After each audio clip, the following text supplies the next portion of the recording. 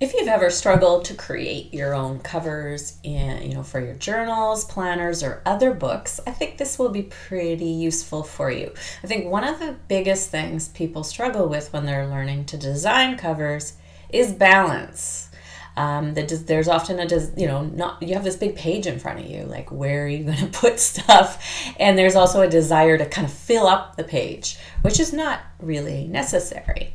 So we do have a student of our Journal Creators University who asked for help with a cover, and I think it kind of highlights this.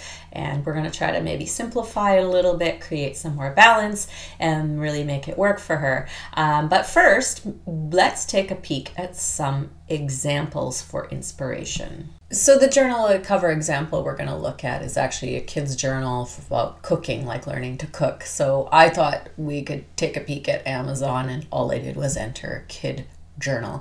And you see a variety of designs here and stuff. So one thing, maybe make some random comments that will help, all quite lovely, right?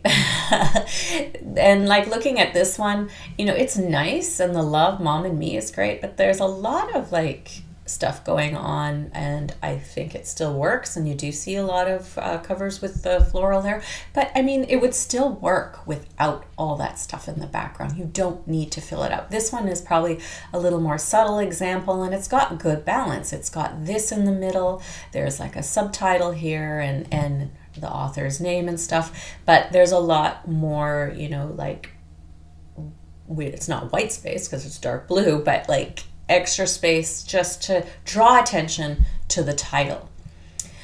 This one as well, it's very simple. It's mostly text, a couple little things in there as well, but there's still balance in here, because I do think the example we look at, there are a lot of little elements in it, but there's not the balance. This whole border, and then this sort of at the bottom, this black background, it provides some sort of structure to the image. And forgive me, I'm not a professional designer. I'm an amateur just like you guys. So, there might be proper phrases for the things I'm saying, but I think you get the drift. This one as well, like there's a lot there. There's the stars, there's his toys and things, but this little element here helps create some balance. This guy being a bigger thing in the middle also helps. Like you kind of want to have some kind of focal point in your design.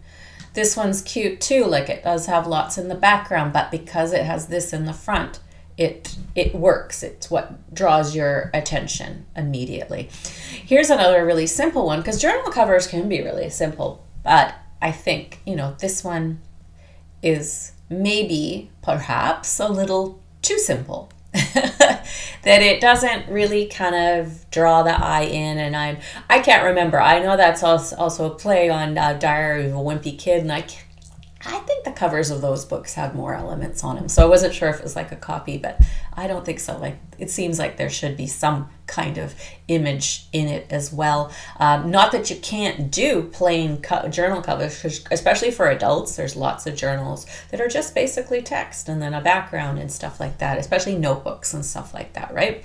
But maybe for a child, something a little bit different, but it's got 563 reviews, and people maybe seem to like it.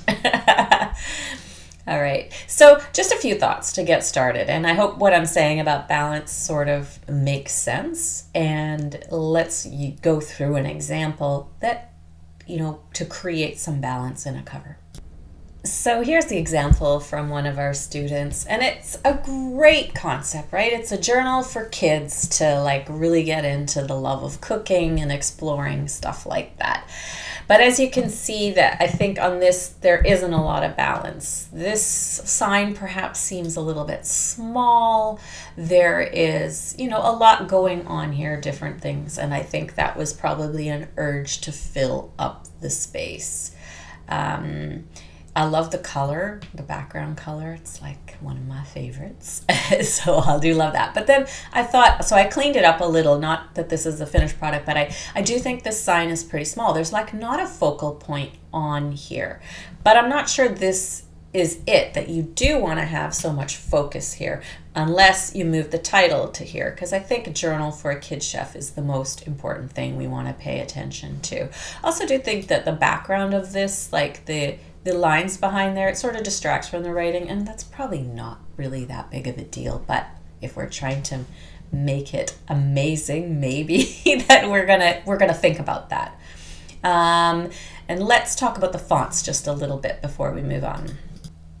And so before we go on too, I do want to stress like that design is sort of a personal thing, and you will have people look at different designs and love them, and other people will hate them, and other people who claim to know what good design is will be wrong about how it's perceived. So everything I'm saying is just, you know, it's based on opinion, and what I really hope is that I just show you some tricks and things to work on. So if you're gonna like, so the font here could, you know, you can create effects on fonts in case you're not aware, and then you can adjust them. That's a little bit on a thinner font like that. That's probably too much. You can play with that. There's different things that you can do with it, right? But one thing I like is if you feel like fonts are hard to pick and if you go to text and then you see down here below there's lots of font combinations, and they're made for you already. They have different effects added to them. So this is like all the same font, but they made these two items. They are not solid. I don't think you want to necessarily do that on a cover like this, on a colored background, but it's just an example. And a lot of them sort of have like a sort of a subtitle font selected as well. So it works pretty good.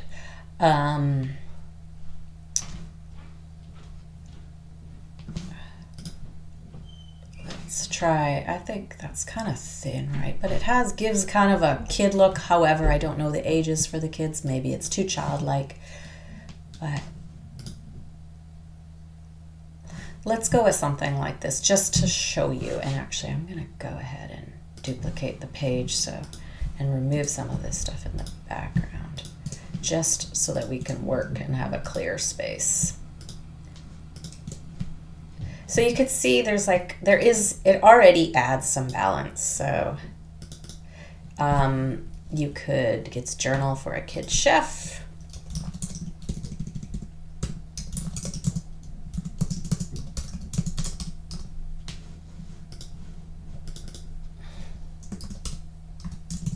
I'm not gonna do, kids love cooking.